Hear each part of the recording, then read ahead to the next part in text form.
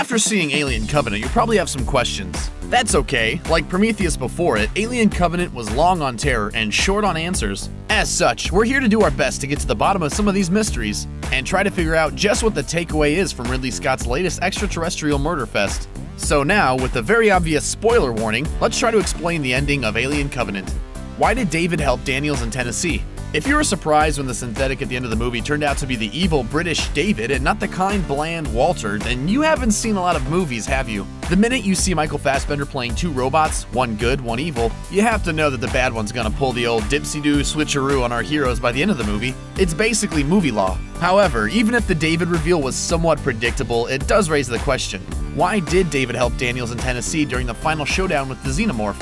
It's not completely clear, but it seems likely that David suffered from a planet-sized case of hubris. His whole plan seems to center around finding ways to make the Xenomorph better through experimentation. We got a glimpse of some of his trials and errors when we saw his lab, along with what remained of Elizabeth Shaw from Prometheus. It's possible that the final showdown aboard the Covenant was, for David, a test to see whether this version of the Xenomorph could get the better of Daniels in Tennessee. It failed, so he's got plans for bigger, badder aliens when the ship finally arrives at Origin 6. On the other hand, maybe he simply saw something in Daniels that he wanted to preserve. Again, so he could use her in his future experiments. Who's Mommy? At one point, David says that his alien pals are waiting for Mother. There are plenty of ways to interpret this line. A pretty obvious reading is that the alien eggs, and more specifically, the facehuggers within, need a host to do the bloody and nasty with. In essence, anyone who provides an incubation chamber for a xenomorph is Mother. But what if there's more to it than that? Prometheus and Alien Covenant are prequels to the original Alien franchise, and that includes Aliens, which was written and directed by James Cameron. In that movie, we learn the source of all those lovely alien eggs, the Alien Queen. Since we didn't get to see anything resembling a xenomorph queen before leaving the engineer's planet, it's likely that it hasn't been created yet. David can't stay up forever making new eggs, so the queen's creation has to be on David's agenda. And that may spell a pretty bad morning for our hero Daniels when she wakes up. What did it all mean?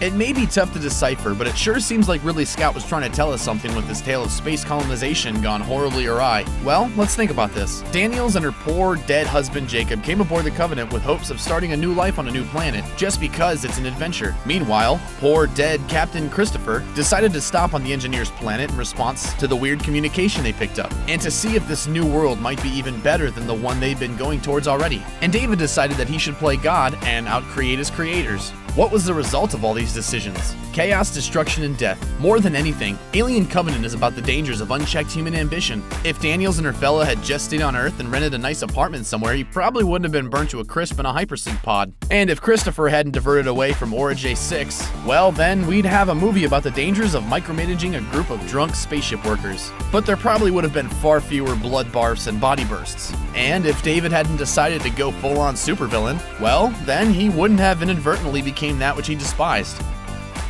What happens next? 2 months before Alien Covenant's May 2017 release, the Sydney Morning Herald reported on a set visit with director Ridley Scott. In that article, Scott revealed that he's already got the next movie in the prequel series written and ready to go. That means that the dangling plot threads of what'll happen when the Covenant arrives at Origin 6 will be answered in whatever treatment Scott's got locked in his desk drawer. Presumably, we'll see a whole mess of xenomorphs bursting out of colonists, not to mention a final showdown with David and Daniels, or whoever else signs on for a sequel if and when 20th Century Fox announces it's happening. What happens when the prequels are over?